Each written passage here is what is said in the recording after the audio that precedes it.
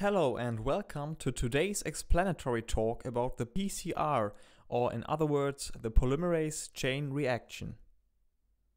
First of all, what is PCR? It is a really commonly used technique in biology, medicine and forensics. The discovery of PCR was rewarded with the Nobel Prize in 1993. The goal of the polymerase chain reaction is to amplify DNA segments. Let's say we only have a tiny bit of DNA, but want to do several tests on it, to find the killer in a homicide, for example. Therefore, we can multiply the DNA fragments with the PCR method to have enough gene material or DNA copies to do these tests. The four main ingredients of the polymerase chain reaction are the following. First of all, we need a DNA segment that we want to amplify. That is called our DNA template. Further, we need nucleotides that will build up the DNA sister strands.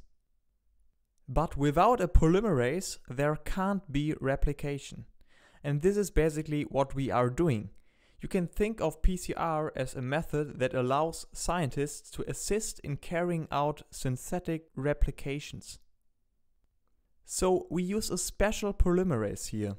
The so-called Taq polymerase was isolated from an extremophile bacterium that lives in hot springs. This allows PCR to work with high temperatures. Last but not least, forward and reverse primers are needed for the Taq polymerase to attach. Now we can jump into the process of PCR. The first step is the denaturation at approximately 95 degrees.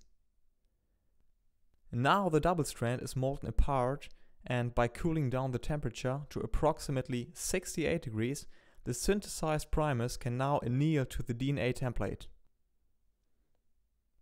The last step includes the elongation, after the polymerase is bound to the primer region.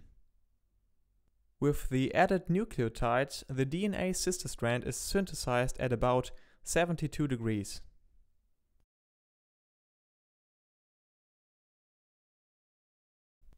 These three steps, consisting of denaturation, annealing and elongation, form one cycle. The procedure is repeated several times to amplify the DNA. As you can tell, this process is considered exponential, since all the newly synthesized DNA segments after one cycle will act as DNA templates for the next cycle. I'd like to share one additional information that might be interesting for some of you. And this is about the role of magnesium chloride that is added in most PCRs. It has two functions. Magnesium forms complexes with desoxyribonucleotriphosphate and helps to remove phosphates, since the DNA backbone consists of monophosphates instead of triphosphates. It also acts as a cofactor for the Taq polymerase. If you add much magnesium, the polymerase will work really fast, but it will also tend to make more mistakes. Finding a right concentration is key. Thank you very much for watching, and drop some questions in the comments.